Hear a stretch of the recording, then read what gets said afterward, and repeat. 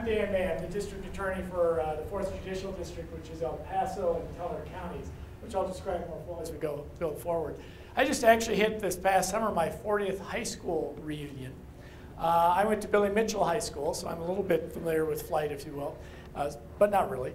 Billy Mitchell certainly has his history for you guys. We had our 40th reunion. I had a class of 850, which means you know some of the people in the class, but not all. So I'm sitting at the reunion, and I'm at a table with a couple people I knew.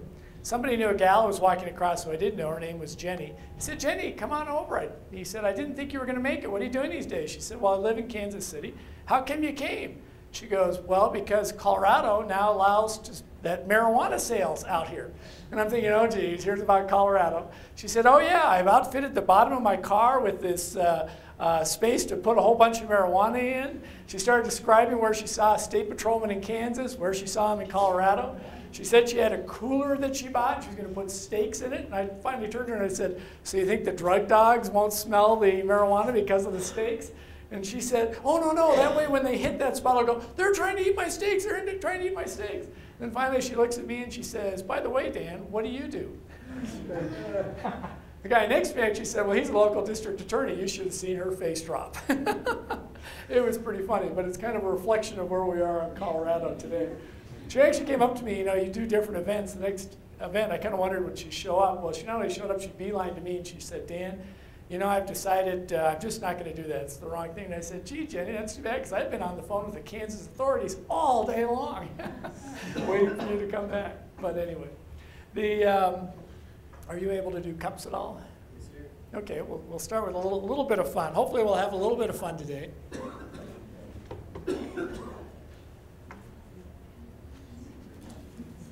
While he's getting that tuned up, I'm here today with a couple of distinguished guests. Actually, one of the things, when Dr. Scott gave me a tour of the library, and he took me through some of your historical things, what I learned is that you guys are what people dream of.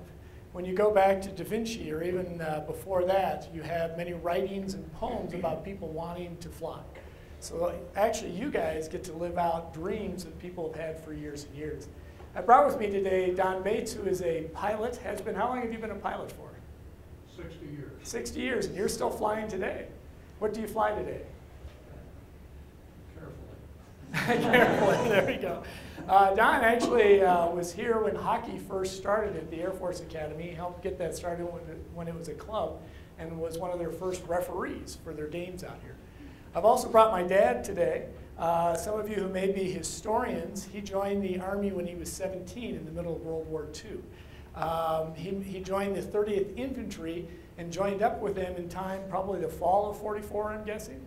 But fall of '44, you certainly got to Europe. Yeah.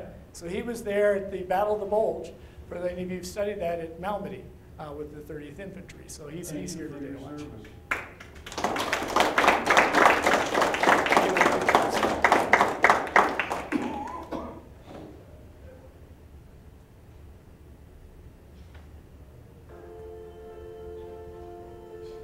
That's not the right one. Should be number one.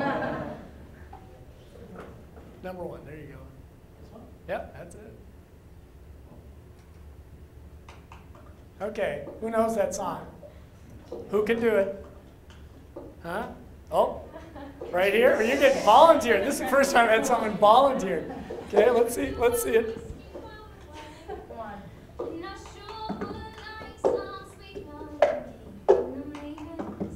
Whoa, there we go.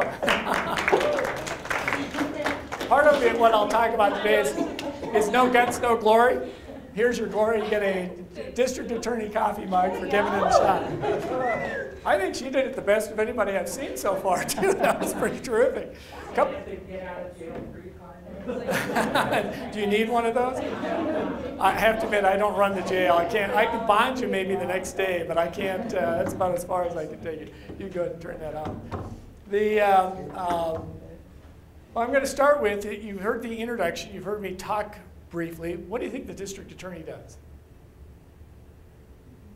I'm not really sure exactly. Actually, you guys didn't get the introduction, so you didn't even get that in. You're not sure. What do you think the district attorney does? Presses charges on behalf of the state for various crimes. Presses charges, okay? What do you think the district attorney does? I agree with him. Oh, Well, you got to expand a little bit. What does that mean to you? Yeah, you go to court, fight for. Fight for the state in court. So I'm an advocate. What does the district attorney do? It's also a slightly political role, so you have to make sure you're running on some of the foundations you promise voters as well. Okay, and my particular position is elected. Some states, ours, we have 22 DAs elected locally. Other states don't necessarily have that system. They have an attorney general who's elected, and then he assigns people, which gives you different philosophical. Okay, so you see it as a political position. What do you, so you think my philosophies in the Boulder DA might be different? Slightly. Slightly. He holds people accountable. Accountable? What do you mean when you say accountable for that? That's not a bad description. That's the one I use in high school classes, actually. I guess, yeah. Somebody did something wrong. Bring him to justice. Okay, I bring him to justice. Okay, now that's a new term. What do you think justice means? Justice means he's doing the right thing, I guess. Okay. What do you think the DA does? Well, I watch a lot of Law and Order. There you go. So, I have to admit I've maybe seen that once, but go ahead. it's kind of going alongside what they all said, like fighting for the state, assisting, I guess, and so, I don't know if this is accurate or not, but like assisting police officers getting like search warrants, that kind of thing. Okay. Now you heard him use the word justice. So we're starting to talk a little bit about ethics when we start getting to there. What do you think of that? What do you think the ethics of the DA are? To support the state in their endeavors and to bring, I guess, justice to criminals who breach codes and laws. What is the ethical duty of a DA? The ethical duty? Yes. I would say to uphold the law and obviously support your counsel, which in this case is the 4th Judicial District. Okay, uphold the law. What does uphold the law do you mean? Uphold the law, well, obviously there is a certain penal code that you have to follow as an attorney. Obviously, you're going to advocate for the side which you take, which is the side of the state. What do you think? Clue. No clue. Let me ask you to flip. They've described a couple people on the ethic. What do you think the ethical duty of a defense attorney is? Oh, I guess they would try to defend their client. Okay. Would that be different than my ethical duty? Because he's described it as, what was the way you phrased it the second time? The second time, representing your side of the penal code. For the Okay. Is state. that the same as am I the opposite side of the coin? Probably. Okay. What do you think?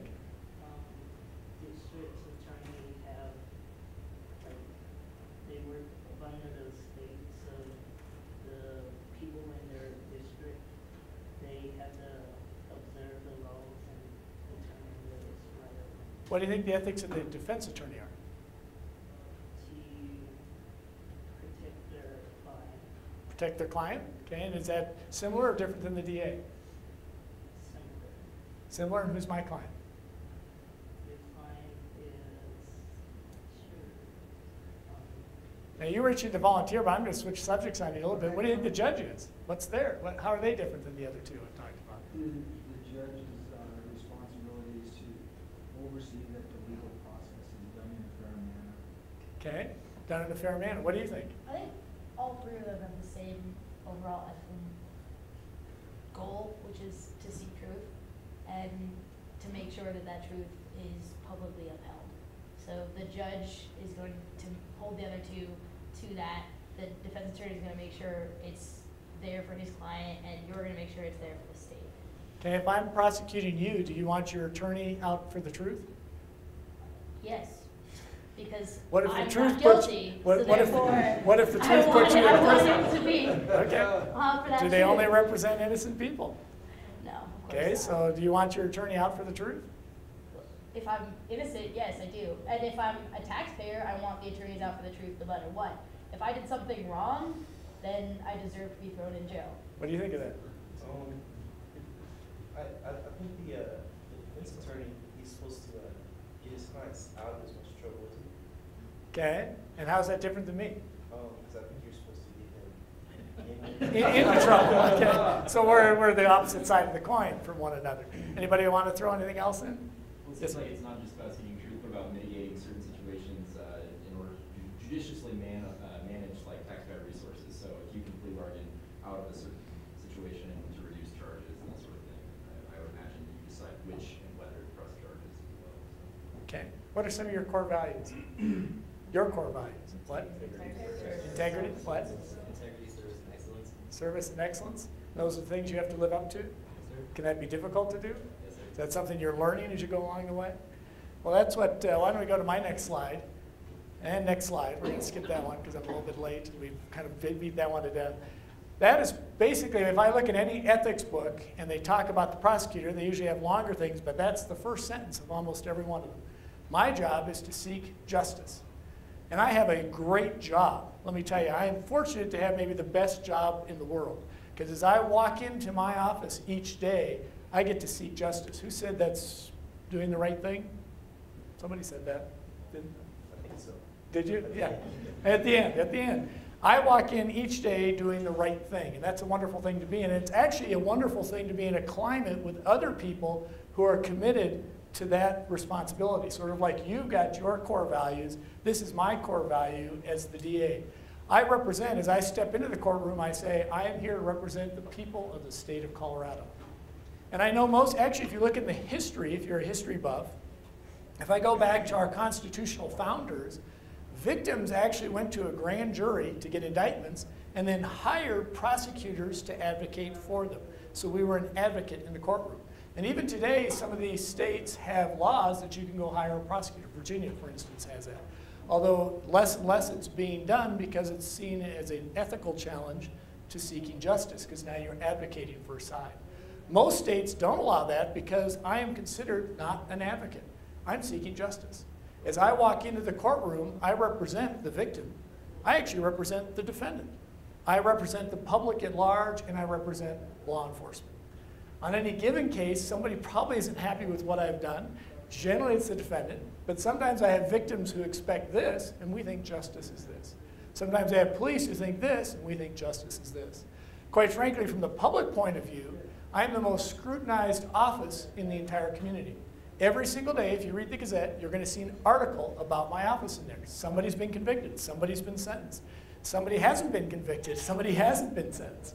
And so the public is going to weigh in on whether they think we are serving justice or not, which is sort of the community standard of, does the community think I'm representing what they want? So that's my job. When I have young prosecutors, just like you're trying to learn your core values, I'm trying to teach them what justice is. Because as I step into the courtroom, quite frankly, we're the most powerful position in there. There's only one person in there who can bring charges, and that's the district attorney. That's a very powerful thing. You can ruin people's lives. You can ruin their reputations. They can lose their jobs just by charging them, much less if we're going to seek a life or death sentence. Some very serious considerations. At the same time, as I walk into the courtroom, there's only one person in the courtroom who can dismiss the case for no reason. That's the DA. Defense attorney can't do that. Judge can't do that. That's a very powerful position. And trying to teach the responsibility of that through justice is one of the things we try to do. As I look at the defense attorney, quite frankly, he's the agent of his client. He is required to represent them zealously. If the client says, take it to trial, that's what they have to do, whether they believe they're guilty or innocent. If the client says, get me a plea bargain, that's what they do. Now, quite frankly, most defendants don't really know what's going on in the system, and they're going to follow the advice of their attorney. But they're not a guardian ad litem. That's what we appoint for kids, for instance. They do what's in the best interest of the child. That's not what a defense attorney does. They represent their client zealously. So we are not necessarily the flip side of the coin. The judge, and this is where normally I say it, I have to tell you to turn off the tape because I don't want the judges to know I said this, but to a certain extent, they're a glorified referee when I get in there. If I don't file a charge, they've got nothing to rule on. If I'm in the middle of a trial, if either I or the defense attorney don't say objection, they have nothing to rule on. So they are basically a referee in there. Now, generally, as we get to sentencing, they have more power and they have the discretion to decide what the sentence ought to be. But under the laws of Colorado, I actually, in a lot of cases, can file certain charges in my discretion, if I want to, that forces the judge to have to give a certain sentence. For instance, a couple of years ago, I personally did a couple of looter trials. If you were here for the Waldo Canyon fire, we had a couple of looters in the Rock Rimmon area stealing out of houses during that fire. I personally tried a couple of those. I filed what's called habitual criminal counts on both those people. I didn't have to, we chose to do it. The minute I did that, the minimum sentence the judge could give was 48 years in prison. And if the judge could not go below that, if he wanted to go higher, he had to do it in increments of 24. And actually on one of them, he gave 48 years. On the other, he gave 72 years. Had a huge deterrent effect, in my opinion. After those sentences, I noticed the Attorney General, John Sudders, when they had the fire at Fort Collins, was saying, if anybody's thinking about looting, did you notice what happened in Colorado Springs? They happened to get sentenced the month before we had the Black Forest fire. We had a lot of looting at the Waldo Canyon. I almost had none in Black Forest. Black Forest was actually a bigger area to cover and actually had some much more valuable houses and things to steal in them. I think it had a huge deterrent effect at the same time. But that's some of the power, and that's some of the sort of what the prosecutor carries with them.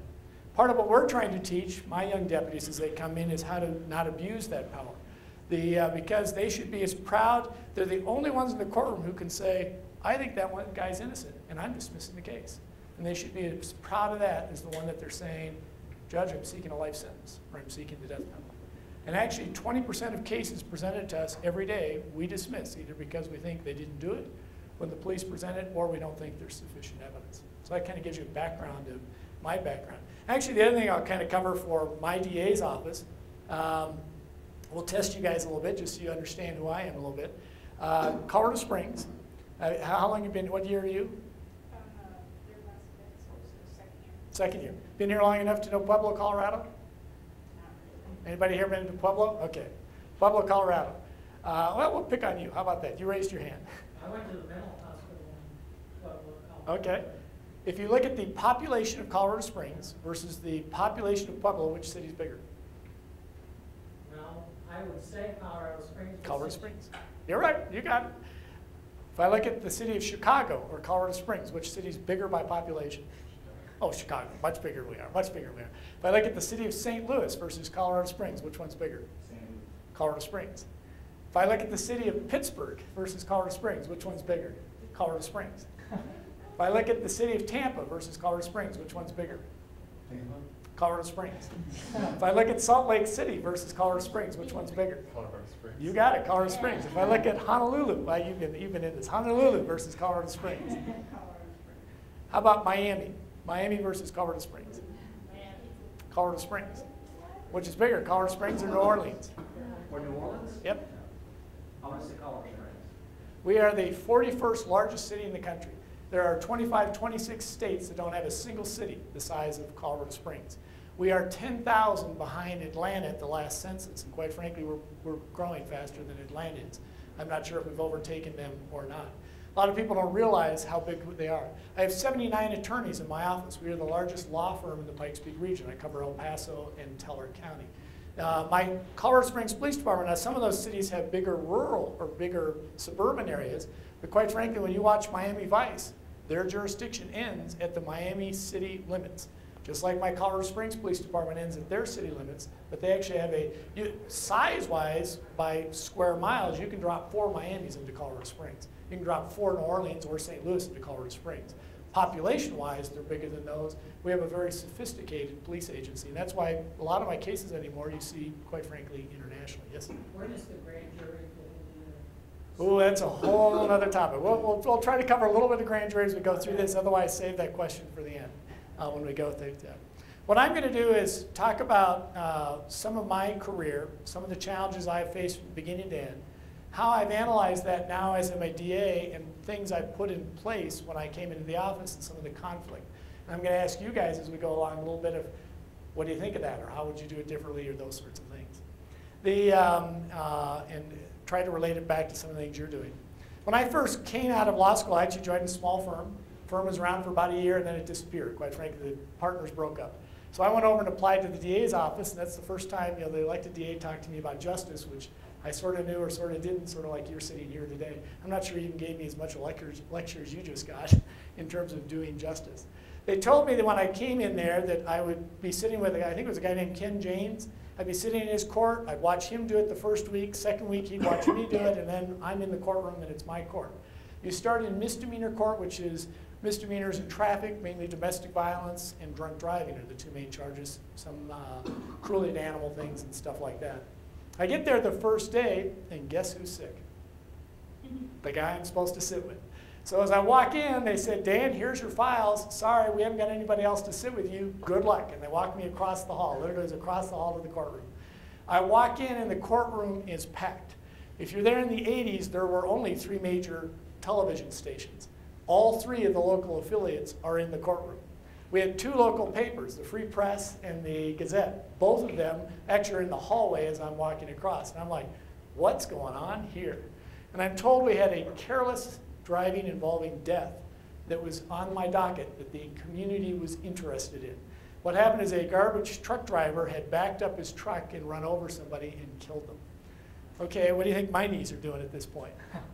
What do you think you're going to face when you get out of here, when you get that first assignment? You're going to be in charge of some group of people or something, right? I'm walking in thinking, holy cow. The public defender, Mike Warren, comes over to me, and he's representing the guy. And he says, Dan, you know, I really could use a couple more months to prepare for this case. Would you mind if I asked for a continuance? What are you going to say? Yes? Yes? What are you going to say? Maybe no. No? You're a braver man than I am. You want to show a little guts and no glory. But I said, no, Mike, boy, I just don't know. I got witnesses here. I'm going to have to go talk to my supervisor. So I step out in the hall. What do you think I'm doing in the hall?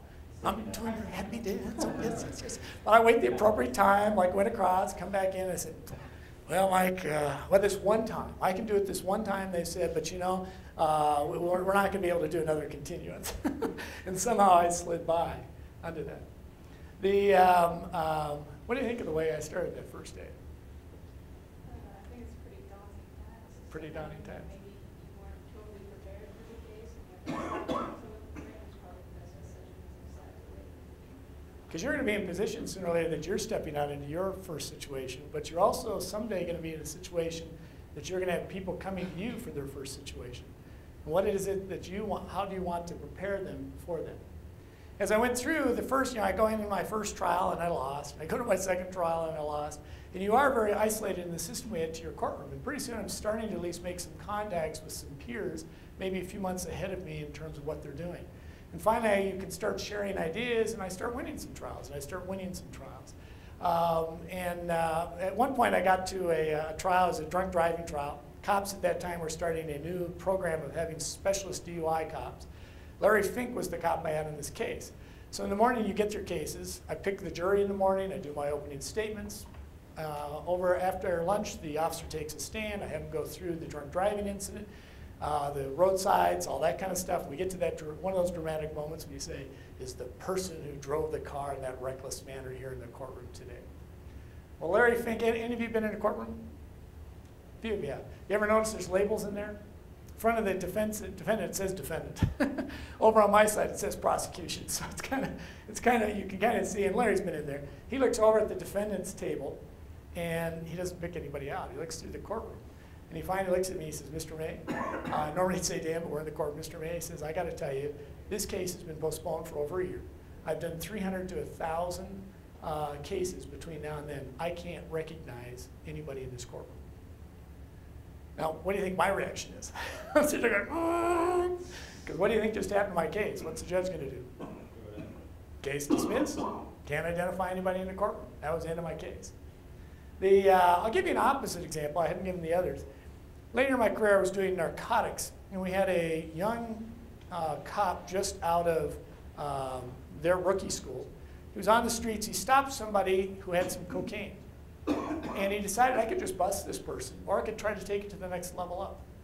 So he interviews the guy trying to figure out, where'd you get this? And the guy knew that they lived over by Memorial Hospital, and he had a phone number, but he couldn't give the address. Young cop, being actually thinking through things, decided to call them. He gets on the phone, he gets the person on the phone, he says, hi, I'm Domino's Pizza. You know, we're in your area, and we've noticed our sales have fallen off around Memorial Hospital. And we think we have a really good product. Do you like Domino's? The guy answered whatever he answered. He said, well, listen, we know if people will try us again, they'll come back to us. Can I send you a coupon for a free pizza? The guy says, sure. What's your address? So now he gets the address of the guy. That's the type of person you want. They're not just stopping with the single bus. They're trying to move it up the ladder. They're being imaginative. They're coming through with some new ways of doing it. The cop is worried that what he has done is illegal under the Constitution. So when he writes his search warrant affidavit, he says, I got the person's rap sheet, and on their rap sheet was their address. Doesn't put in the Domino's Pizza scenario, okay? When we get the rap sheet, guess what's not on the rap sheet? That address. So now what do we know? This cop's lying. So we go interview him. If you sign you actually swear to a search warrant, so what has he done? Perjury. So now I'm charging this cop with perjury. Do you think anybody's ever going to hire this cop again with a perjury conviction on their record? That's two examples. One cop who, quite frankly, didn't violate the Constitution. And if they did, that happens in their job. And we just have to explain to them where they overstepped their bounds.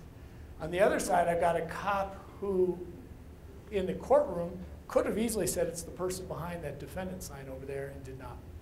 Larry Fink, by the way, Judge Toss was the judge. Whenever he stepped into Judge Toss' courtroom after that, I could have 10 priests on this side testify one way and Larry Fink testify on the other.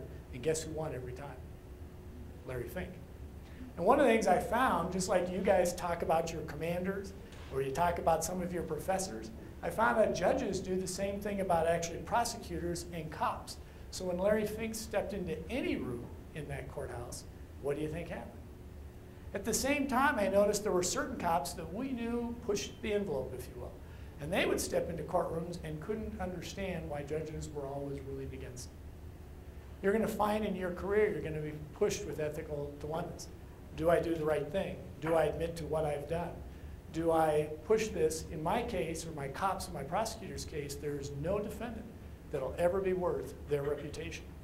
You will be building your reputation every single day when you move ahead. I found that actually with my prosecutors, when we rotate them to different courtrooms, the staff of the new court will call the staff of the old court and want to know about that person. Do they come prepared? Do they know their cases? Are they filing frivolous motions? As you will go from job to job, your first day on, you are being measured. Did you come in here prepared? Do you know your situation? Are you able to respond to the things that whoever is in your command, or in my case, the judge, knows? And your reputation will go with you wherever you go. So that's something that I learned from that. As I was leaving county court, there's actually a charge in Colorado. It's illegal to let your pig run at large. And there's actually a charge called pig at large. So I pick up this file and I'm like, really? I got a pig at large trial today? Which is how it's titled on the file. Well, it was actually a cruelty to animals and pig at large. There was actually 2 counts. It was out by Callahan, Colorado. If you've been out there, it's kind of in the little bit of middle of nowhere. A lot of people out there have acreage. They like to have horses or animals or raise some crops.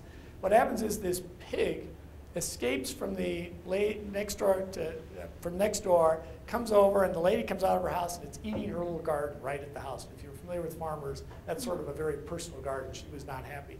I met with her. She was an older woman, really nice person, and put her on the stand as my main witness. At this point, I'm getting more comfortable in the courtroom. I'm watching the jury's reaction to her and things. I could tell they just love her. She actually had the pig move in with them in their house. She had pictures of the pig in their house. She actually gave the pig a name. Anybody remember Green Acres? What was the pig's name? Arnold. Not real original back then, but she named him Arnold. So she had a name for the pig. She actually brought growth charts for the pig to show the jury.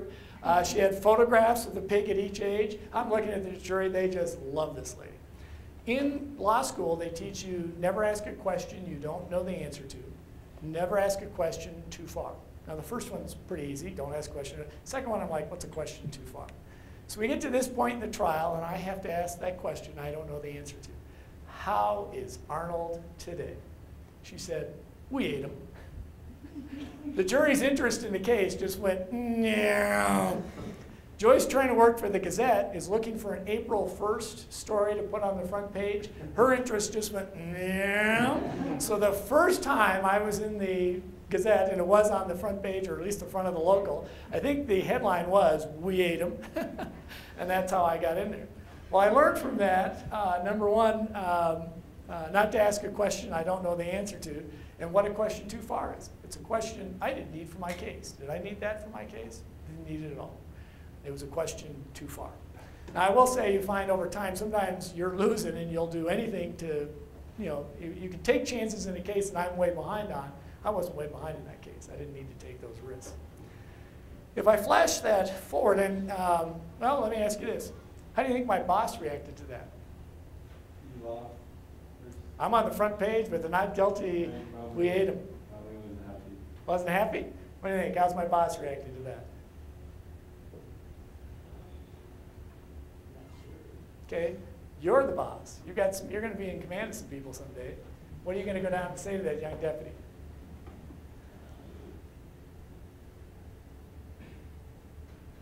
Be more careful of what you ask. Okay? What are you going to say? I mean, you kind of have to laugh it off, but it definitely is a teaching moment, like you said, with trial technique. What do you think? I'd probably laugh. at some point. Okay? What do you think? I actually haven't asked you that one. What do you think? I think you should, you probably, I don't know, you're laughing at yourself, so that's a lesson. Okay? That's one of the things in my environment. I've got my people, most of them are coming right out of law school. So I'm in a heavy teaching environment, if you will, not dissimilar to what you have here. One of the things I found over time, whether it's me or actually I work a lot with the police agencies, young rookies on the street, I've got to have an environment where people feel they can make mistakes and learn from them. Because I learn from those mistakes. And sometimes some of your best learning lessons comes from the things you did wrong.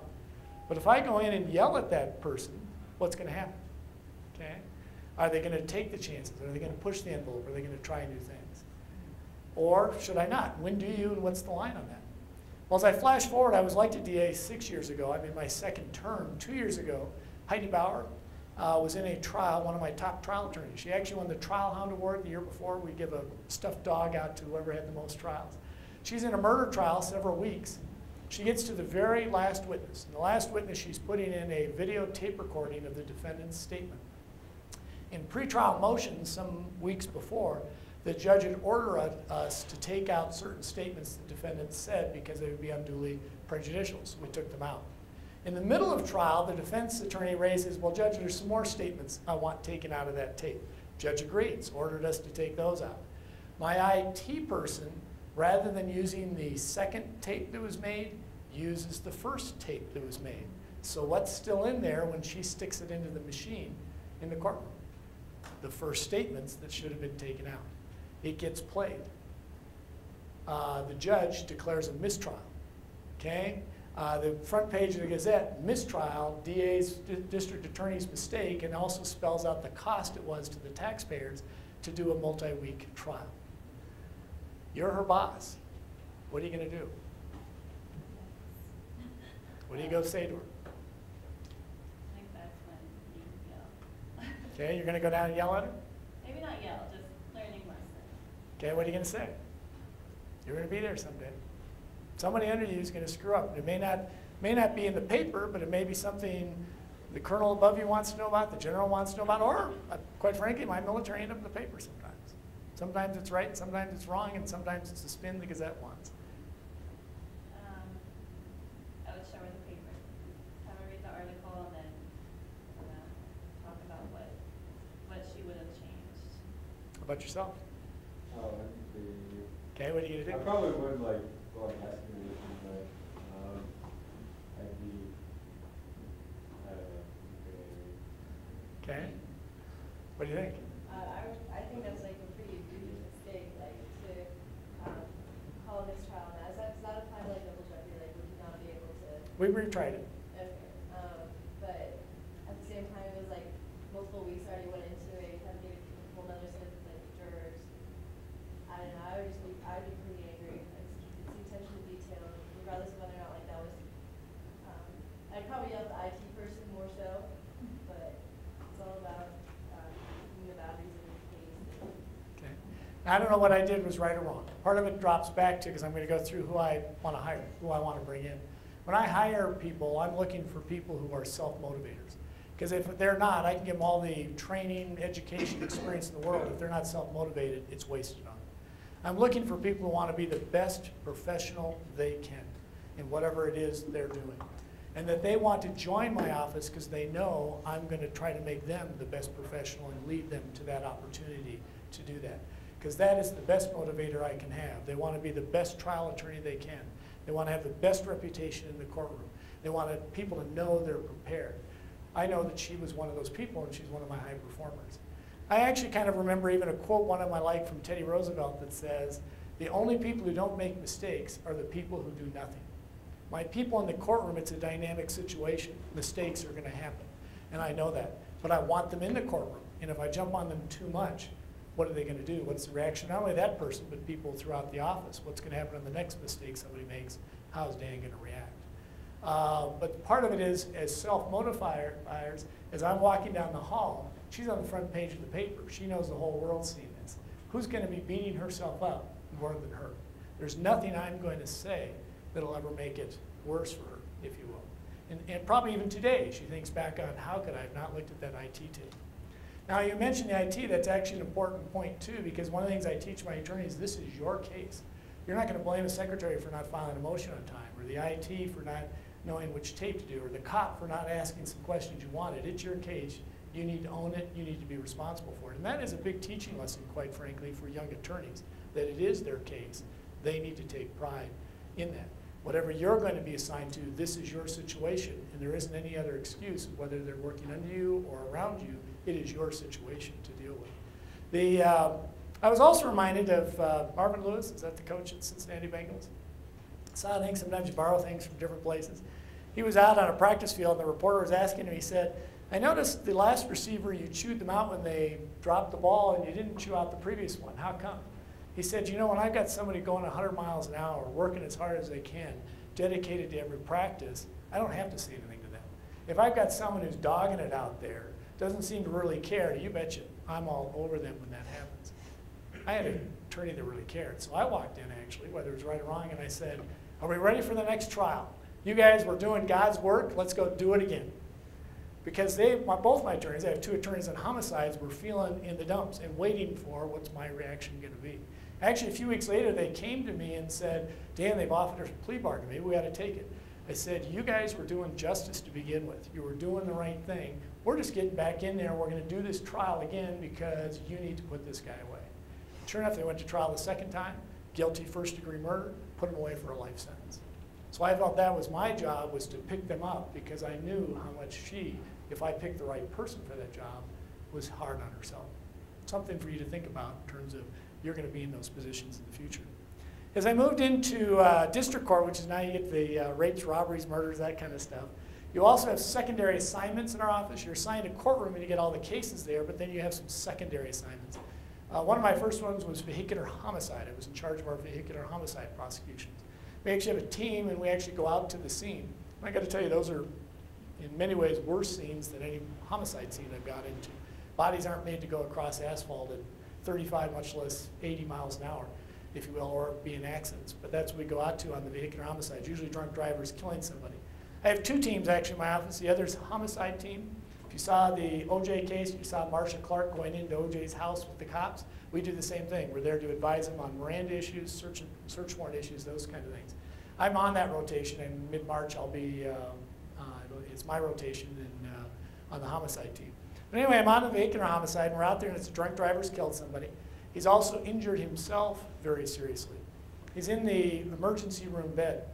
The cop's looking at me, do I need to give Miranda? And for Miranda, one of the things that you have to be in place is if they're in custody, you have to give Miranda. If they're not, you don't necessarily have to give Miranda. Well, if they're in the hospital bed, technically we haven't arrested them, but they can't exactly get up and walk away from the cop. So it's one of those gray areas. Some judges will say custody, some not. So I said, let's be safe, why don't you give Miranda? The cops have a card in their wallet, and they pull it out, and they read it off. Okay, anybody know what Miranda is? The right to remain You have the right to remain silent. What's the next line, anybody? Anything you say can be used against you. What else? You have a right to an attorney if you can't afford one? Pointed for you. Do you understand these rights as I've told them to you? And do you wish to talk to me having those rights in mind? And that's what the cops kind of read off that thing, and it's pretty formal. Now, cops generally are worried, they want to hear the person's story, and they're worried that'll cut them off, but they want to hear their story. And, well, this Jim Jarrell walks in, and he says, hey, do you like Clint Eastwood? And the guy goes, yeah, I love Clint Eastwood. He says, do you love those Dirty Harry movies? Oh, yeah, I love those Dirty Harry movies. Anybody seen Dirty Harry and that kind of stuff? Okay. So some of you will relate to that, some of you won't.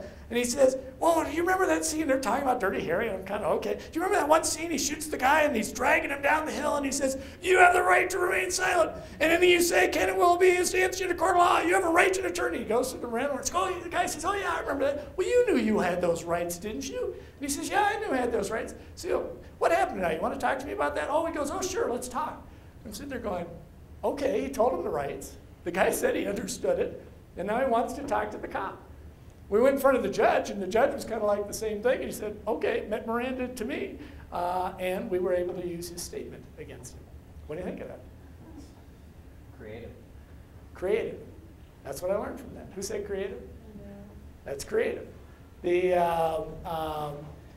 don't have to always be black and white on that piece of paper about how you read it to them. You can be creative in what you do.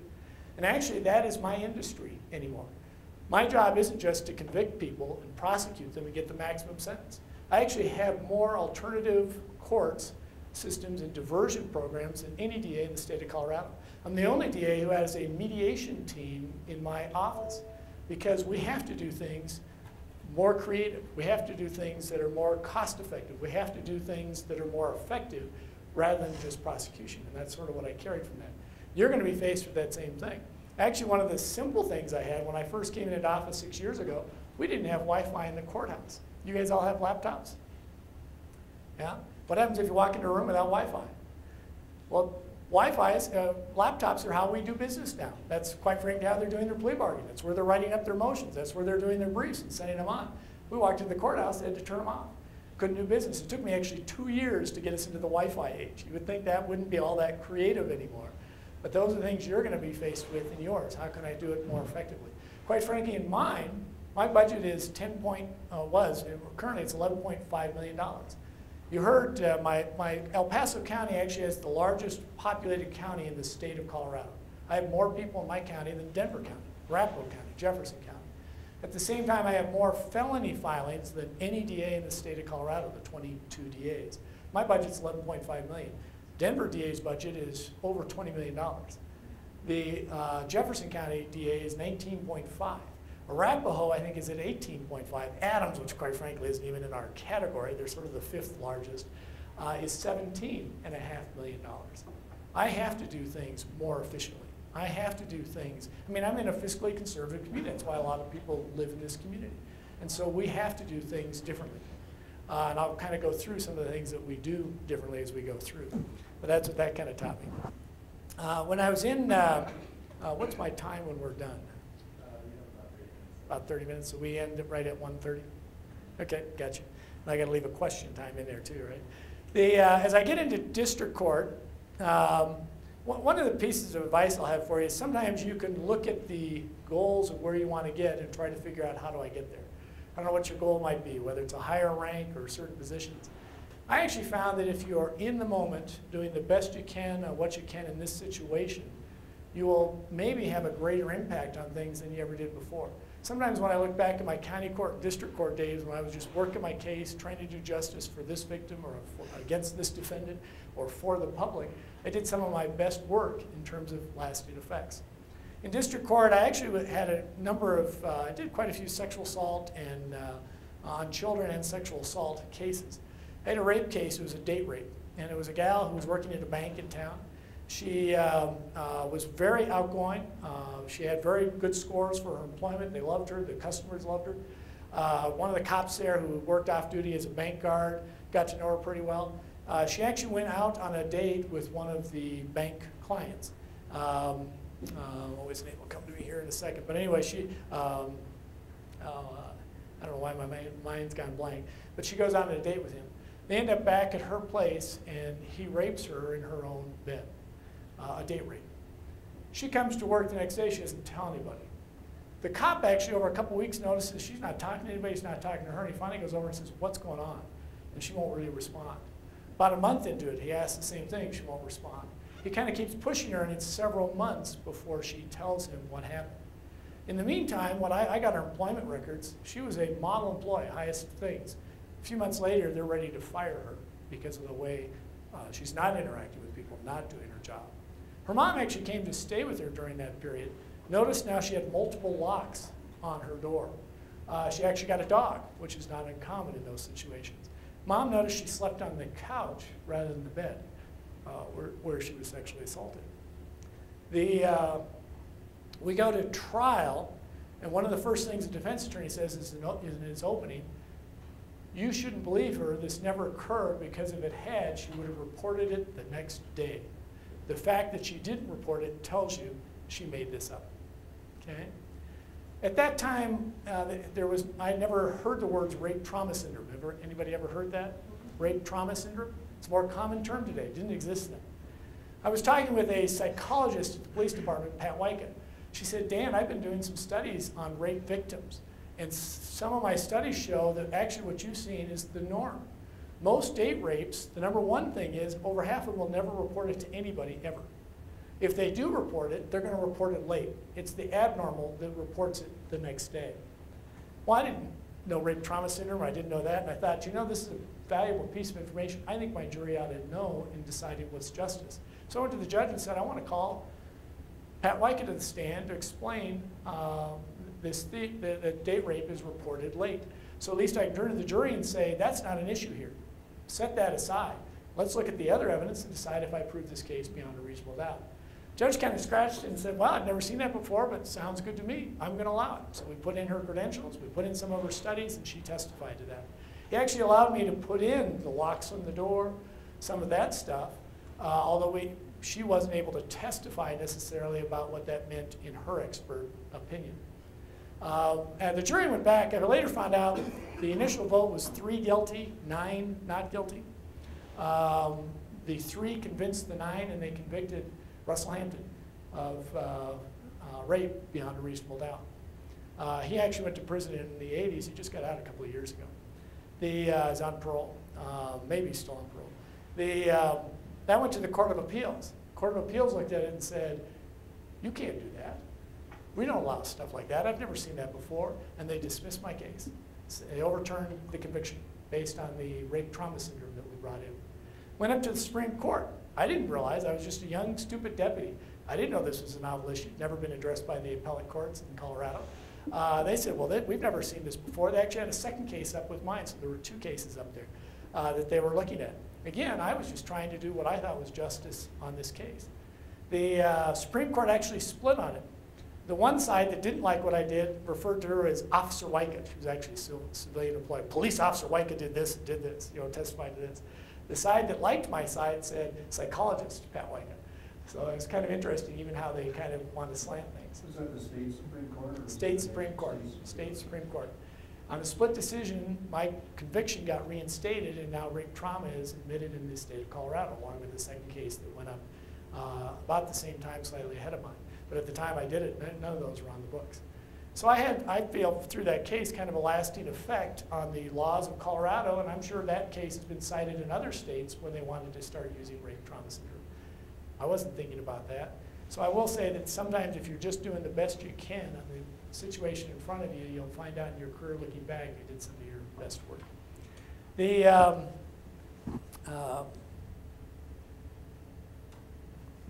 Let's see, I want to kind of check my time. Are you? Oh, if something broke down, so you're just putting it back together. I don't need to necessarily use a whole lot anyway. So you're okay there. In my job, one of the things I try to do is things outside of my field. How else can I help my community? At one point, I ran for election for the El Paso County Retirement Board. On that board, you have 2 appointed by the employer. One's the elected treasurer, and then 2 for the employees. And I got elected by the employees of El Paso County as one of the representatives. My first day on there, we found out that the guy running our pension fund was stealing from the pension fund. If any of you remember Mike Woody, he was stealing hundreds of thousands of dollars. So needless to say, we fired him, and he was being prosecuted. We had to hire somebody new. So we brought in some other people who ran pension plans from around the country. We did a search. We get down to 5 people. We were bringing them in. As we brought them in, the sheriff's office did background checks for us, rap sheets. Turned out one of the people had a misdemeanor shoplifting on their record back when they were like 18, 19, 20. And now they were like 45, 50 years old. The attorney for the pension plan looked at us on the board of directors, if you will, and said, if you hire this person knowing that, and if they steal from the fund, you as directors will be personally responsible. So who do you think got dropped from the list at that point? Probably doesn't even know why they were dropped from the list at that point. Made me think sometimes those mistakes people make when they're 18, 19, 20, 25, 30 years later are still there with them. When we convict somebody of a shoplift, does that have a big impact? Some minor petty offense, can it have a huge impact on their life? And so that's one of the reasons I'll say that I believe in diversion programs, giving people a second chance, not necessarily putting it on. One of the things when you applied here, Did you have to put whether you've ever been charged with an alcohol thing? The University of Colorado and CSU started that a few years ago. They used to not ask that, but you've had a lot of students on campus that have had some drinking issues, and they wanted to know that because that's a problem for them, both publicity and liability-wise. So now they ask if you ever had a MIP, minor in possession of alcohol. So if I convict a kid of an MIP, they may not get into college, which generally you would think, being out at those parties around the campfire and people are drinking and the cops happen to come in, is that a big situation or isn't? It is amazing how things can stay in your record, but it kind of gave me a life lesson there. I ran for office in 2004. I've been in the DA's office here about 20 years and I lost. I wasn't quite as welcome in the office after that. So I got hired by Carol Chambers, who was the DA up in Arapahoe and Douglas County, and she put me in charge of her county courts. One of the things I had to do is, in county courts, you're getting those young people mainly out of law school. You have some experience, but it's usually the young people. I had to do all their evaluations. And her evaluation form was a 1 through 4. Are we going to be able to pull that up or no? We will.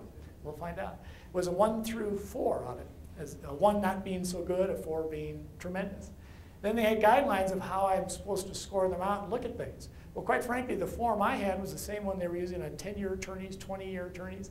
And I thought, is it fair for me to be measuring my people again on a scale against a 10-year attorney when they've been here 3 months, 6 months, 9 months? Usually they're there for about a year.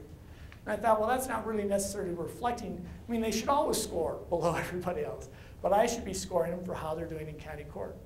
So it made me start thinking about, what do I want for my people 1 through 4?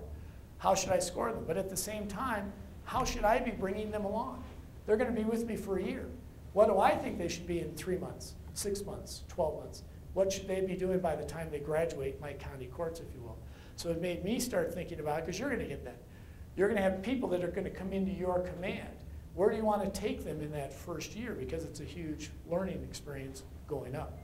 I don't know if you're going to be able to pull it if you can. I actually have my handwritten stuff, but if you can't get it, it's not that big a deal. On the 1s, I actually have nothing there. I thought if you're a 1, you're in the wrong job. If you're a 2, then I start looking at, you've kind of learned your basic trial stuff. You're starting to learn your evidence. You started to learn where to find stuff in your computer. You know where your investigator is. If you're a 2, you're starting to know your rules of evidence that you can cite to me. You've started to do some imaginative stuff in court. You can tell me about a case that you did something special with the victim. If you're a 4, you're tremendous. And I have what I expected, 3 months, 6 months, and then a 4. I sat down with my people and I said, guys, in October, I'm going to be evaluating you. I want you to know what I'm measuring you against. You meet these things, these are the scores you're going to get. Because I think you need to tell people what you're going to do with them and set those expectations for them. But it made me start thinking about, what is my responsibility? Now, that's technical stuff. But the harder stuff is, I want people to be ethical. I want them to serve justice. I want them to have a work ethic. I want them to be responsible for their cases. I want them to have that personal responsibility. Those are harder things that you're trying to teach. I want them to be work as a team at the same time. So I'm scoring them on that. We actually got to October, and I went to Carol Chambers. She was new. She didn't really know how budgets. I kind of knew how budgets work. I knew she'd have some extra money come the end of the year because you have to return. By law in Colorado, you can't spend your entire budget. It's a crime. So nobody does. She'd have some extra money. So I went to her and I said, I have some outstanding people, some 4s, and I can tell you what they've done to make them outstanding. You have some money you give them for pay for performance. And she said, that's a great idea. I'll put it out to some other departments. I got more pay for performance awards in my county court groups than they got actually the rest of the office combined, because I could really demonstrate how they were being outstanding. But it's something that you'll need to think about as you go forward. When I came back, now 2008 hits, my opponent who had beaten me 4 years before was running unopposed, had gone through the convention, looked like he was going to be the next DA. He had a little bit of a drinking issue. He was at a bar and drank a whole bunch of beer, if any of you remember that. And Channel 5 happened to be watching it with some cameras, I guess, undercover, and then saw him, and that was like, I think, at 4 in the afternoon. And then he goes out to the company car, gets in it, and drives to another bar and starts drinking there, and Channel 5 has got the whole thing. I did find there's a big difference between throwing your hat in the ring and being pulled into the ring. I had people calling me, Dan, would you please run for DA? We'd like to have another DA. I actually had to petition on. I had to get a few thousand signatures, I think it was. and I only had 11 days to do it. There were a couple of congressmen at the same time in our area running it by petition. I think I got more petitions in 11 days than one of them got in 3 months, something like that. There was a real outcry by the public, and I got elected in 2008. The other thing I learned, it's a lot more fun to win than lose.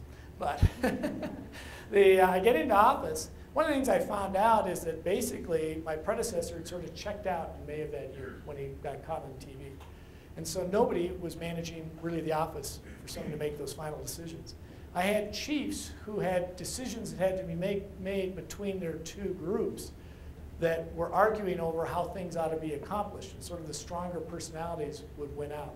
And quite frankly, when you're in a leadership role, sometimes it doesn't matter what the answer is, you give an answer, and at least there's an answer there, and that wasn't happening in the office. So I had a lot of dysfunction. When I came in, I asked one of the chiefs, I wanted her to stay. She would not stay as a chief because she would not work with the other chiefs again. That's sort of what the situation was. As I came in 2008, they actually were, if you remember, tax dollars fell across the country. Here in Colorado, they were cutting monies to the schools and everywhere else. I walk in, and on my first day, the commissioner said, Dan, your budget's going from 10.5 to 9.5. You need to cut 10% of what you're doing over there. Which, by the way, it's something like 96% of my budget is personnel. 4% is operating. So it's primarily a personnel issue. The other thing, of course, their pay is frozen. The next thing they announced is healthcare costs went up. So guess what's coming out of your paychecks, employees? Higher healthcare. So you're going to be going home. Not only are you freezing, and some of you may not be here, those that will be here, your paycheck's going to be less. I think I had some morale problems I was stepping into. As I looked at the previous year, their trial stats were quite frankly dismal. They weren't doing many felony trials. As I looked through some of the files, I found one gal, for instance, who was an example. She had 2 felony trials in 2 years. That's dismal for a prosecutor. You ought to be doing at least 6 felony trials a year, because we're trial attorneys. That's what we're there for. That's what I'm trying to hire. When I looked into her background, I realized she had been in county court. She'd done 2 drunk driving trials.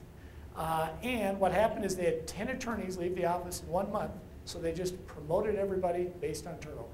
And she went up with others. And I had a number of them in there that, quite frankly, didn't feel confident, didn't feel competent, didn't feel like they knew what they were doing, were scared, and were giving plea bargains left and right. What's my ethic duty? Justice. Am I doing justice to the community when I got that situation? Can I look my neighbor or victim in the eye and say, you have a good prosecutor that's going to be doing the right thing in this case? Or are they going to be doing it out of fear of stepping into that courtroom? So I stepped back with my management team. And I said, well, let's start with, who do we want in here? Who do we want to hire? Because that's something you're going to have to start with. Who's on my team? And we actually sat down because you want to work with the people because they're the ones who are running it. I've got 79 attorneys and I've got 25 to 40,000 cases every year. I don't prosecute all those cases. So you've got to work with your people who are going to go along. Well, we sat down. We wanted, you've heard some of mine, professional, ethical, work ethic, team players. Actually, I want them to come in with a sense of humor. My people go out to some of the worst scenes you've seen. Actually, one group went out the other day to a burning body. That's something you don't get out of your mind, what that smells like sometimes. But when they come back, I want to have a team that we can get along with. One of the things I learned in a interview course, they had an interview question that isn't supposed to be finding out from the person you're interviewing, but it's supposed to tell them this is a fun place to work. You ask the question, which is, have you ever had a prank pulled on you? And that's supposed to tell them, and you say, well, you know, we have some here at the appropriate level, and it lets them know this is a fun place to work. Actually, I found it's been a valuable question, because usually most people will say, oh yeah, so-and-so did this to me, and I got back to him a couple weeks later, I did this. And I'm thinking, I want you on my team. I've had a couple people say, I was so mad at that person, I couldn't see them for 2 weeks, and it was just, and I'm like, whoa, okay, I'm finding this question isn't a bad one to weed out someone I don't want on my team at the same time, but that's sort of what we did there. I talked to them about, before we can put somebody into rape, robberies, and murders, like this one gal is, that she's now prosecuting rape, robberies, and murders and doing maybe a trial a year, do we have a responsibility to give them a certain competency? Do we have a certain responsibility to make sure they're confident going in there? And what are those core competencies we're looking for? So it made me and my managers sit down and go through core competencies we expected when you get out of county court. So today, when you go through my county courts, and then how do we get there? That's the next level. Today, to go through my county courts, you are not eligible to go into district court until you've done at least 15 jury trials, because that's one way to get those core competencies in. At the end of that, we're going to say, do you have those? But we're going to require at least that before you get through it. We make you do at least one appeal of a judge.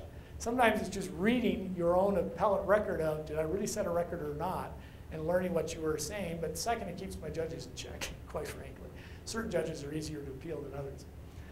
Third, I make them ride along with the cops 20 hours before they can get in there. I want them to learn the community, know the people they're working with. Now, ride along to me can be going to an autopsy, can be going out with Fish and Game, which can be fun, or we'll have a massive thing where they go out with the DUI cops one night. They'll all go out together.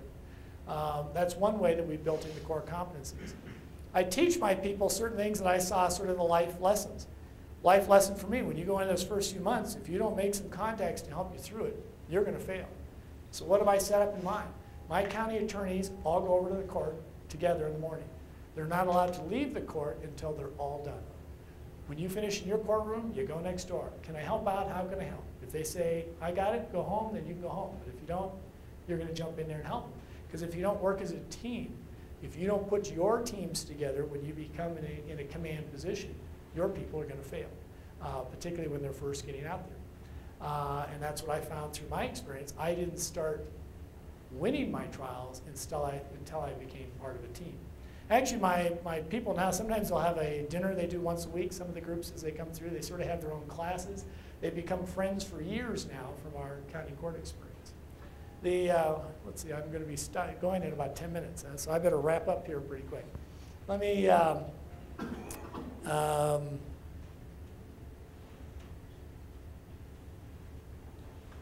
won't talk about necessarily. One of the things I'm looking for is people who are innovators. And part of it is I make my attorneys, my management attorneys, I just send a group out to San Diego. I want them to study new things. I want them to come back with new ideas. My office had the first veterans court in the state of Colorado, an innovative idea. When I came into office, actually we had people coming back that first year from Afghanistan and Iraq. Military people were doing things we'd never seen before. Certainly my community knows the sacrifices, that freedom isn't free, the sacrifices those soldiers were making, and quite frankly, their families were making. So we opened the first veterans court. Mine in Colorado, there were other veterans court. Mine was the first one, I believe, that allowed felons. And in fact, our first court was all felons. When I look at Buffalo, which is the first veterans court, you have felonies, misdemeanors, and then petty offenses. Buffalo was all petty offenses, is where they were aimed at. They just studied 10 veterans courts across the country. And sure enough, their study came out with the results in December. Mine's the riskiest court in the entire country. I have more felons than anybody. At the same time, when they look at recidivism, which is when they finish your program or during your program, are they doing new crimes? I have the lowest recidivism rate in the entire country. And a lot of that is due to our volunteers. But that's a different way of looking at things. I mentioned I have a mediation unit. I have a juvenile diversion unit. I have 2 drug courts. I have a DUI court. We do more innovative things through our office than anybody else, and part of that is our people going out. Currently, I've got a group of attorneys who are very interested in human trafficking. We're now trying to rescue people out of human trafficking. Well, who are you rescuing in the typical human trafficking? It's people who have been forced into prostitution. Particularly when they've been doing that for some time, it's very difficult. We're trying to figure out how I can get a hook on them to make them go into some programs we're developing, yet I'm trying not to have to convict them or label them with prostitution at age 16, 17, 18, 19 that'll be on their record for the rest of their life. And that's something we're trying to put together right now. And another group of attorneys who are interested in doing something about prescription fraud. So I now have a diversion team that we've hooked up with the police that's kicking off actually this month, where we are not charging them initially, but we're making them go into a diversion program trying to get off the prescription drugs, which can lead to thieving and some other things, just because they're hooked on some prescription drug they were given. That's sort of the innovation side of what we try to do. And with that, I've got just a couple minutes left, so I know I have to leave it open for questions. So do we have any questions? And I'll start with the cadets in particular. Do you have any questions? Because I've been told to do that. And then we'll come up to you. But you're not a cadet yet, right? Well, it sounds like in general you're not in favor of plea bargains. How do you decide? Is it just case-by-case basis? It sounds like... I will say, you know, in terms of my production, 2 years ago we hit over 200 felony trials. I think I'm the first DA's office ever to hit that. This year we had about 185 felony trials. A RAPO that's closest to me, they didn't have 100 felony trials. Our production is way above anybody else, even though I have a disproportionate amount of people in prison, and yet my people are focusing on the right cases. Like this year, over 100 of our trials were violent offenses or against kids or habitual criminals. My community expects law and order. At the same time, I have more diversion programs than anybody else. Nationwide, 97% of all cases are plea bargained by DAs. I may be at 96% even though I'm doing all those trials.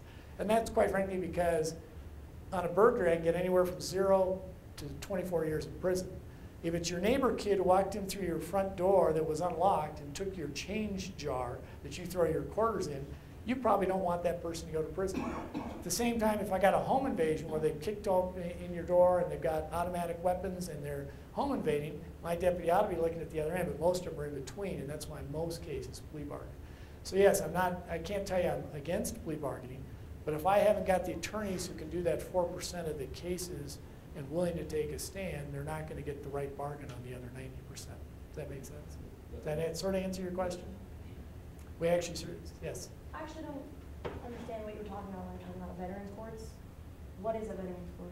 What we do is we actually, when it came in, we didn't even know how many veterans we had in the system. So it was actually a community effort. I was part of that. Public defender joined in, judges, a lot of community groups. They studied it for about a year. One of the things we noticed, we didn't know who was there, so we got the jail to actually put in their computer programs. It's amazing what it takes to just get a spot on the computer to ask, are you a veteran? Are you active duty? Are you getting VA benefits? From that, actually, the jail's now developed. One of their wings is only veterans. And then the veteran people know to go in there and say, can you help you? In our veterans court, we're looking, you have to have been active duty, you have to have been in a war zone, you have to have something that we can work on. At first it was PTSD, but it could be depression, but it's something that we can actually aid you on. We're then trying to get you the resources. They're putting them on probation or deferred sentences, and we're trying to give them a second chance. It's actually a tougher program than if they got regular probation. They're going to work a lot harder. But if they commit to it, they come out a better person. I come out with a safer community.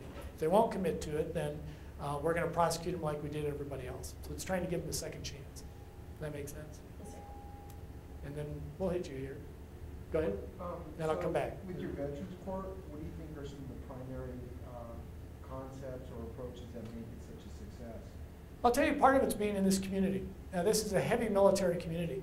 One of the ways I'm able to get by on my budget is I have a fabulous volunteer program, and I've got a gal who coordinates our volunteers.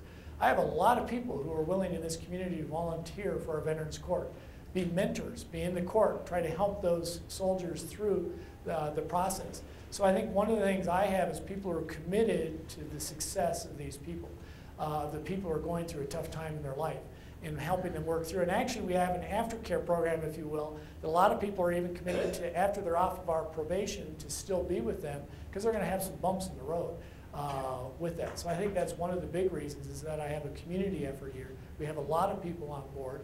My office is the gatekeeper. We decide who goes in there. But we're willing to take some risks with people because it's the right thing. And I got to tell you, there's some, like initially I got some heat because I wouldn't take somebody who did an attempted murder. I got to tell you, at some point you get to a level that you say, this is too spectacular for a veterans court. But we take more risks than others. And we've got people committed to it. Yes, sir, you had, and I'll come back to you. What made you want to stay in the public sector once you get out of the private sector? Well, I have the greatest job ever. I started with that. I really do have a passion for this job. It is nice to come in to do the right thing. It's nice to work with people who have that same mission, that want every day to do the right thing, want to learn to be better people. It's a fun environment to be in. So that's why I went public or private to public. I was looking for a job. I used to interview people saying, do you want to be a career prosecutor? Because I like to have career prosecutors. I found that's like asking a freshman, what's your major? If you were like me, I changed 3 times. I got in that job, and I thought I'd be there 3 to 5 years, which a lot of my attorneys are, and then they go out into private practice. I just loved it, and I've stayed. So I got hooked. I didn't think I'd be a career prosecutor. Yes? Ferguson brought grand juries to life. You're back? What is the role of a grand jury, and when do you go to one versus just deciding to prosecute? Okay. I'll give you a little award to anybody who can answer this question. Can anybody tell me what happened 800 years ago this year? Well, do your math, first of all. Who said it first? I think a bunch of us said it. Well, I got up to 3 pins if you like a D8 pin. There you go. There you go. There you go. Magna Carta was actually, they were taking King John to task, the knights were. One of the things they put in the Magna Carta was the grand jury. And it was a citizen, or it was actually a group of nobles that whatever King John did, they go to them to make sure that they weren't violating the people's rights. When our Constitution was written, it was based on that same idea of the grand jury. It's a citizen body. The Ferguson actually the founders of the Constitution believed more in the people than they did the government officials. So actually under the Constitution, federal Constitution, every criminal case has to go in front of citizens at a grand jury to decide if criminal cases should be brought or not. They felt that was the greatest protection for people if they were wrongly charged, and yet at the same time would have the review of people that should be charged. In Colorado, actually, I can just file charges. You don't have to go through the grand jury. I'm a strong believer in citizens. I'm a strong believer in having a grand jury, so I have one. When you bring it to them, they actually are it is their grand jury. My prosecutor actually works for them, and they tell them that. So do the cops. So as they're evaluating the case, they can turn to the cop and say, re-interview this person, subpoena this person to come in front of us. I want this DNA done. I want these cell phone records looked at. And as our grand jury left in January, and we selected a new group that'll sit there for the entire year in January. So the last group left because grand jury's been out there. I said, what would you want the community to know about what you're doing? They said, number one, we want them to know we really are trying to get at the right answer the best we can. And we're working the hardest we can, and that's why we make cops sometimes do stuff over and over. Second, they actually liked being with 12 people. That sometimes my view of the evidence, when we go back and talk, it's nice to be able to talk with others and say, hey, there's a different way of looking at this. Let's go down this avenue instead of some others we were thinking about. I think the grand jury system is actually a very good one, and it's set up there as a backup. I thought it was interesting in Ferguson, they were asking the US people to look at it. They have to go to grand jury.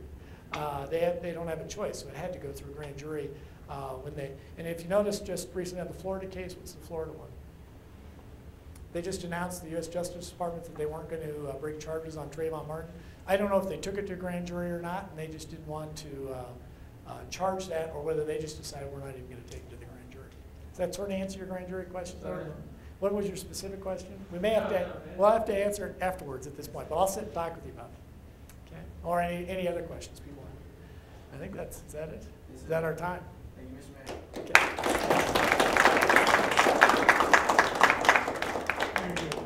On behalf of our 2015 NCLS participants, the cadet wing, and the faculty and staff of the Air Force Academy, we would like to present you with a small token of our appreciation. Thank you very much. That's pretty cool. See, I made out better than you guys with the cups and the pins.